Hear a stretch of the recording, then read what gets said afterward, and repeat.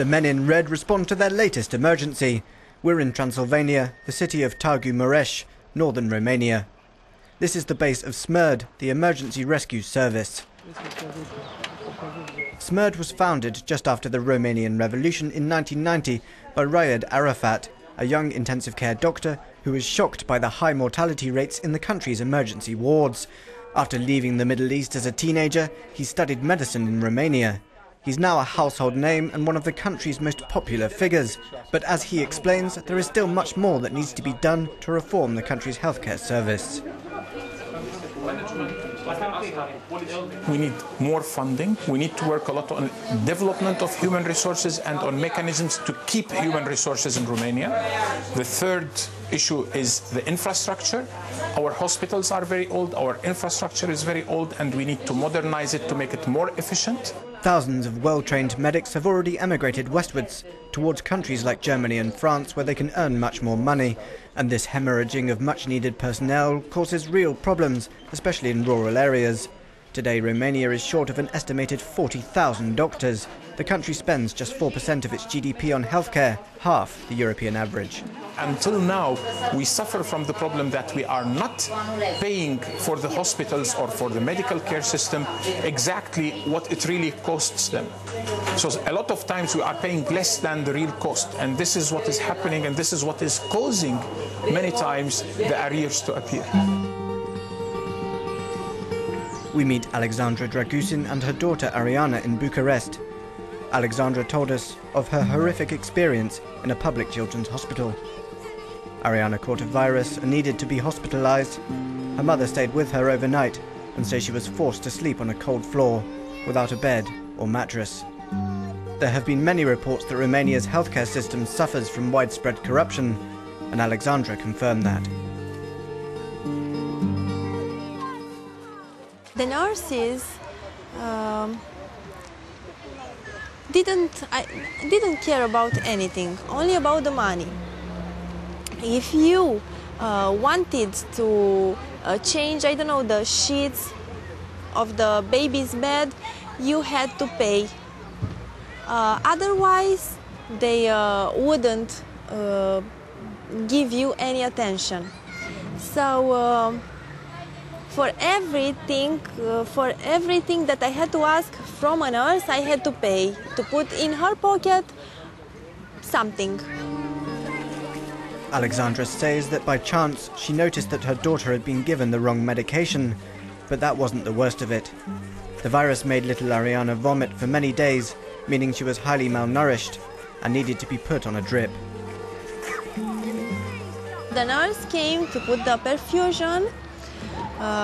She had no experience, and I realized that she had no experience because her hand was shaking. I was very, very nervous because the perfusion that she wanted to put into my daughter's arm was broken. It was broken, and I said, I can't believe that you want to put a broken perfusion into this child's hand. It's not possible.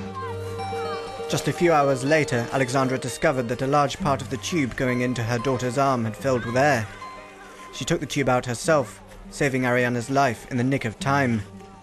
Ariana made a full recovery, but after seeing this with her own eyes, her mother spoke out. She says urgent changes are needed to stop this from happening to someone else in the future. She's far from alone in her criticisms. Even the International Monetary Fund has tried to put pressure on Romania to reform its healthcare system. It's impossible to fund the healthcare system in its current form.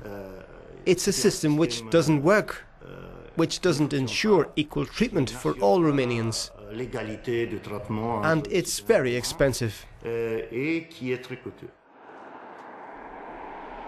a 5-hour drive from Bucharest to Târgu Mureș, a journey Dr. Arafat makes each week. As well as being Deputy Minister of Health, he works with SMERD at the weekends. After spending some time with the Paris Fire Brigade, Arafat decided to implement a French-style system in Romania. He has worked hard to turn things around after seeing how bad they were 2 decades ago.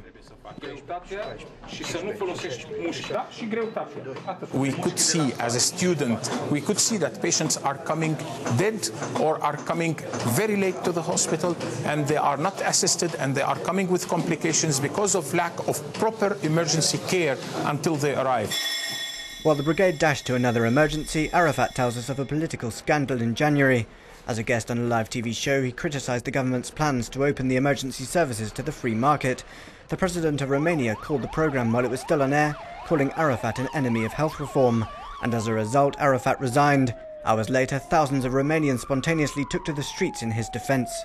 Once you start putting it into a commercial competition, you will start diminishing your public system, and the integrated system you have now will become dangerously affected, because then those who are the components of the system will start fighting against each other to take the market of each other.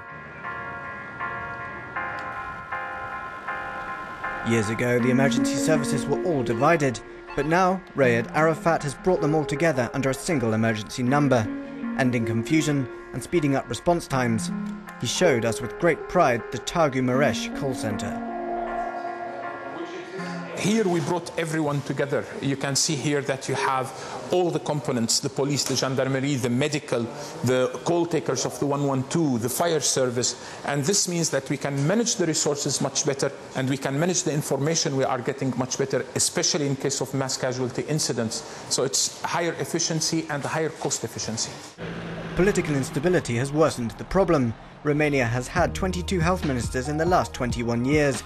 This has made it impossible to move in a coherent direction. Arafat showed us how the Târgu Mureș emergency unit has been upgraded.